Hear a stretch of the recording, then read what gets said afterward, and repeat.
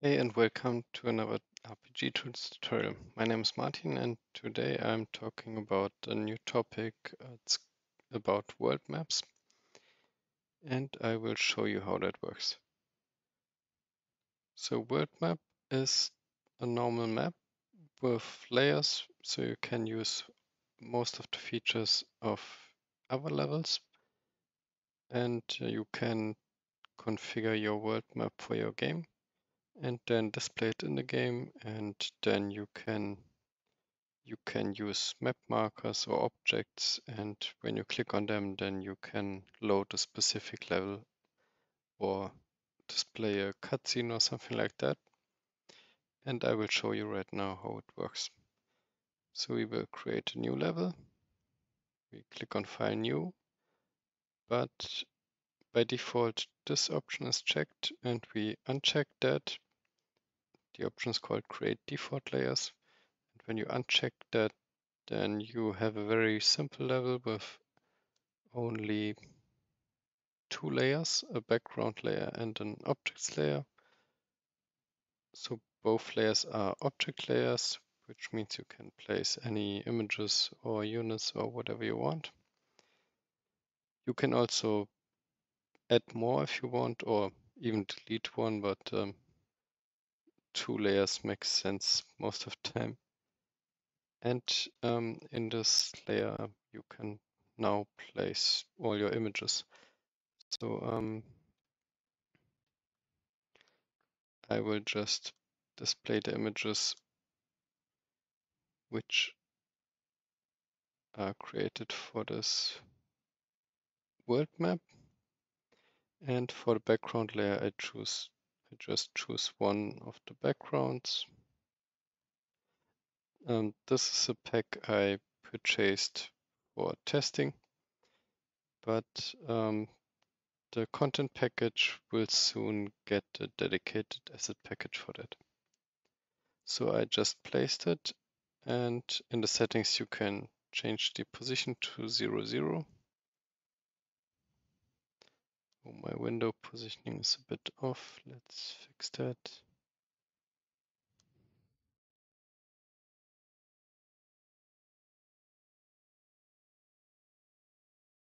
So it's better to see for you. So that's the background, and then we can switch to the objects layer. And here we can place the objects. So for example, we can place a big tree, or let's use that one.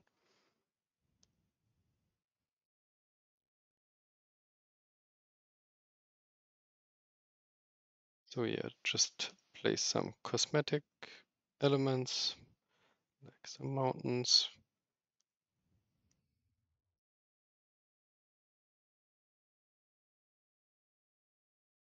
I'm sure you will create nicer maps.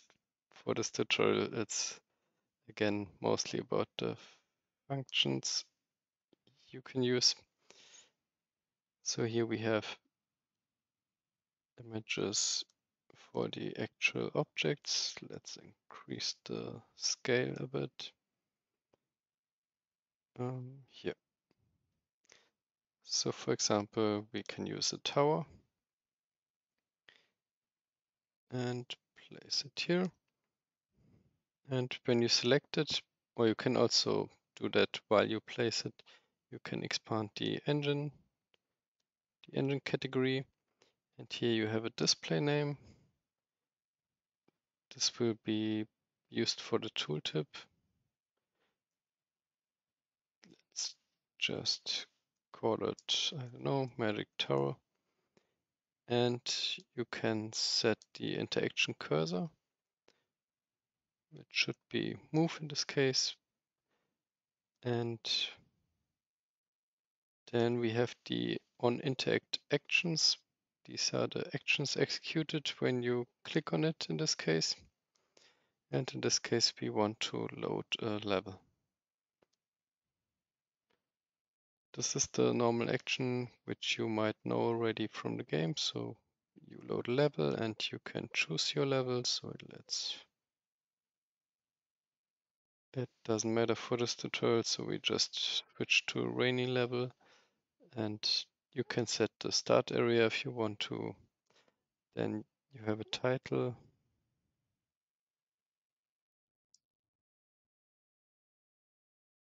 Just for testing, something simple. Magic Tower, and the text. You enter the Magic Tower. Something like that.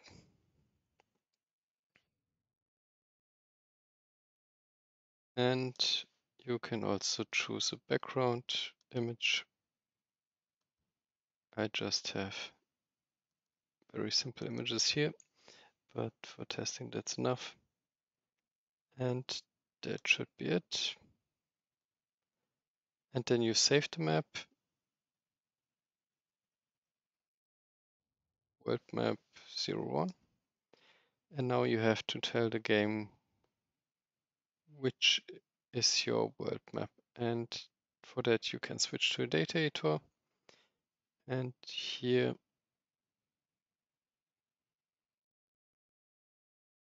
you have,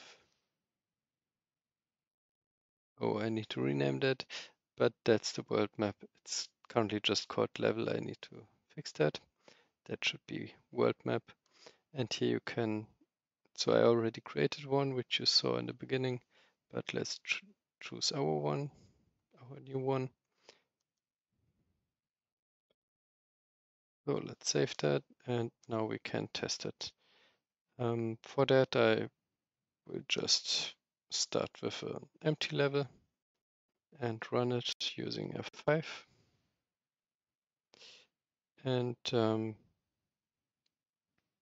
yeah, in this project, I have a button which opens the world map, and here it is, our world map. You can scroll around using the arrow keys.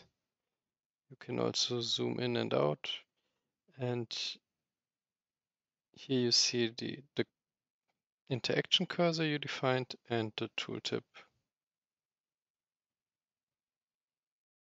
And when you click on it, it loads the level with the loading screen, and then you entered the correct level. And from there, you can do the same again if you want to.